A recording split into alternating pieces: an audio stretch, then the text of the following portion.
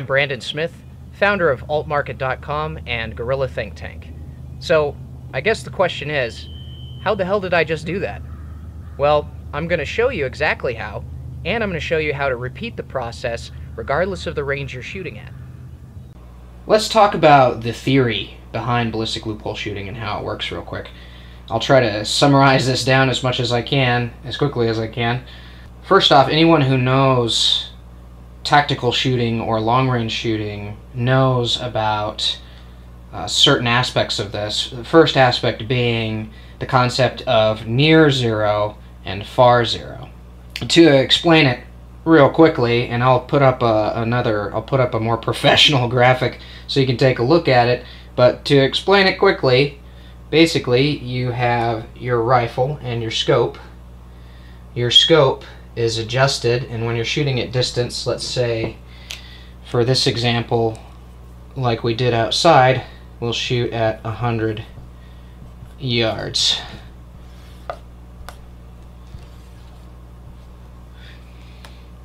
When you adjust your scope to hit any target at distance, regardless of the distance, your line of sight in your scope is being adjusted down. So we'll draw that here. Here's your line of sight for your scope. This means when you are firing your bullet, as your scope is adjusted down, your barrel is aimed up. Alright, your barrel is being aimed up and it's lobbing your bullet basically in an arc to your far zero. Now, as you can see, the path of your bullet, or the trajectory of your bullet, is crossing your line of sight of your scope twice. Once here, and once at the target. The first point at which your bullet crosses your line of sight is called the near zero. The second point at the target is called your far zero. A lot of people think that ballistic loophole shooting is shooting through a loophole exactly at your near zero point. The problem is, it doesn't quite work that way. Usually your near zero, depending on the distance you're shooting, is going to be dozens of yards. It might be 30 yards or less or more, depending on the distance you're shooting at. Obviously, if you're adjusting your rifle to shoot through a loophole at exactly the near zero point, no room you're going to run into in most cases is going to be 30 yards long, or 25 yards, or 40 yards. However long, if you're talking dozens of yards, you're not going to be able to set up your rifle to shoot through that loophole at exactly the near zero point. The problem is, whenever you see these graphics of near zero and far zero, they're actually a little misleading.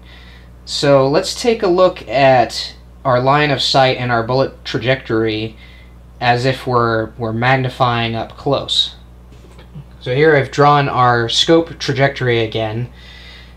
Here's our near zero, and here is our far zero. If you were to look at this situation up close and your bullet trajectory up close, you would find that it actually your bullet trajectory comes very close to the line of sight of your scope long before it hits the near zero point. Then it crosses over to the far zero point. So your bullet is coming within, inches or even millimeters of the line of sight of your scope before it ever hits the near zero.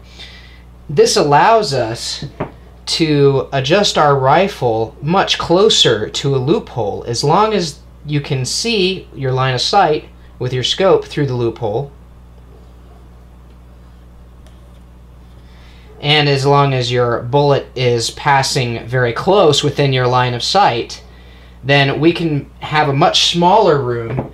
At the beginning of this video, I'm sitting at only 25 feet instead of 25 yards at a 100-yard target. So again, you do not need to set up your rifle at to shoot through a loophole at the near 0 point in the path of your bullet.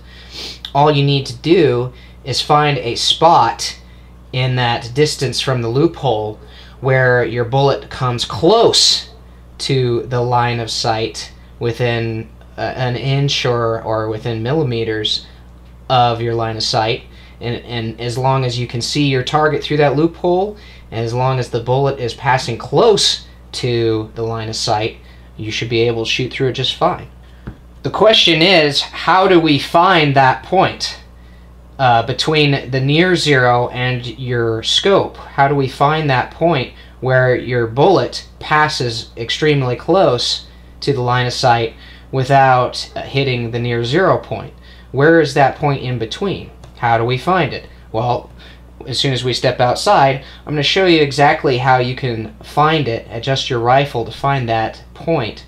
What they do in the military, supposedly, is that they give their snipers a top secret equation in order to calculate the distance of their rifles from the loophole and find this point at which the trajectory comes extremely close to the line of sight. I imagine that the equation has something to do with the triangle. I imagine it's a trigonometric equation that has something to do with the triangle between the height of your scope and the line of your bore, and then also the arc of your bullet as it crosses your line of sight. However, we don't actually need the equation in order to calculate or find this point at which your bullet comes close to your line of sight. Let's step outside right now, and I'll show you exactly how you can find this point for your loophole without the top secret military equation. Before you start the process of ballistic loophole shooting, make sure you have a rifle with that's running a mil dot scope or a scope with mil radian hash marks, something with a precision reticle. This is what you're going to need to do this. I do not recommend using a scope with a simple bullet drop compensator or something along those lines, or a red dot. It's just not going to work. You need to have a precision scope. So here's how you can do ballistic loophole shooting, and it's actually a very simple process. You don't need the secret military equation or anything like that. All you need is a laser bore sighter and a tape measure. I'm running a Wheeler laser bore sighter that's magnetic, and just stick it to the front of the rifle barrel. Once you have your laser bore sighter set up, the next thing you're going to do is adjust the distance of your rifle from the loophole until the laser is pointed out the loophole and you can see the target out of the loophole with your scope. As long as your laser is not visible on the edge of the loophole, and as long as you can see your target through the loophole, then you should be able to hit that target without striking the edge of the loophole. Right now we're looking at my loophole, which is 2 inches by 2 inches. My rifle is at around 25 feet, or almost exactly 25 feet from the loophole to my objective lens of my scope. Right here, as I adjust, my laser exits the loophole, and I can see my target through the loophole. Right about there. So, at this point I should be able to shoot my target and not hit the edges of the loophole at all. Obviously you're not going to want to measure the distance from your loophole to your rifle with your laser bore sighter every time you try to shoot through a loophole. It's not practical. It's going to take a lot of time to do that in most cases. So what I recommend doing is that you test at different distances. Say you're shooting at 200 yards, 300 yards, 400 yards. You want to set up your rifle beforehand and test shoot at those different ranges and see how far your scope needs to be at each range. I recommend increments of 50 yards. So every 50 yards, measure where your scope needs to be from the loophole, and then shoot. Make sure you're hitting the target, and if you hit the target, write down in your log, your shooter's log, or some kind of a dope chart, what distance your rifle needs to be from the loophole depending on what distance you're shooting at. So have your log set up. Every 50 yards my rifle needs to be here at 100, here at 150, here at 6, here at 7, here at 8, here at 850, so on and so forth. Again, this loophole shooting distance and the chart that you're using for your loophole shooting distance, the distance of your rifle from the loophole, is going to be different depending on the rifle that you're using and the scope, and how high your scope is, how it's set up. Every rifle is going to be different. So you need to, it's not enough for me to give you a chart for my rifle. It's not going to work for your rifle. So set up your rifle, go through the process every 50 yards, every 100 yards or so. Check the distance, measure the distance with your measuring tape from the loophole to your objective lens of your scope. Make sure your laser bore sighter is not hitting the edges of the loophole, and write it down, each distance, write down how far your rifle needs to be from the loophole shooting at that distance. One interesting aspect of this that I found with ballistic loophole shooting and distancing your rifle is that the farther away your target, the easier it tends to be to find your target in that loophole and not hit the edges with your bullet. This is because the farther away your target is, the wider your field of view is. I've been sitting on this information for about 3 years now, mainly debating on how is it worth putting the video out and catching all the flack that I'm going to get for this. And I've decided recently that yes, it is worth the flack. I think the most common complaint about this video will be that ballistic loophole shooting is only useful as a sort of assassin's tool. I don't really see this as true. If you look throughout history, assassins never really needed specialty skills in order to achieve their goals. If they're determined, then in a lot of cases they can be successful with almost nothing on hand. What ballistic loophole shooting is very useful for is as a defensive measure against a larger attacking force or a more technologically advanced force. It allows for just a few trained individuals to hold off a much superior force. Some of the ways it does this is, first and foremost, it makes a shooter almost virtually invisible. It hides more obvious indicators like dust markers. In most cases, it's going to hide the muzzle flash of the rifle. It hides most, if not all, of the initial muzzle blast, leaving only the supersonic crack way downrange.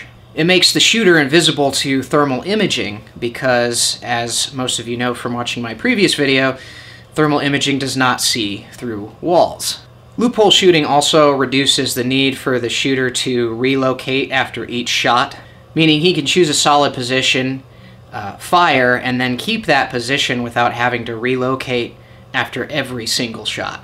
No existing sensor technology in use by any military or terrorist organization today is going to find a loophole shooter. Their only option would be to randomly smash buildings with artillery in order to bring the roof down on your head if they can get lucky.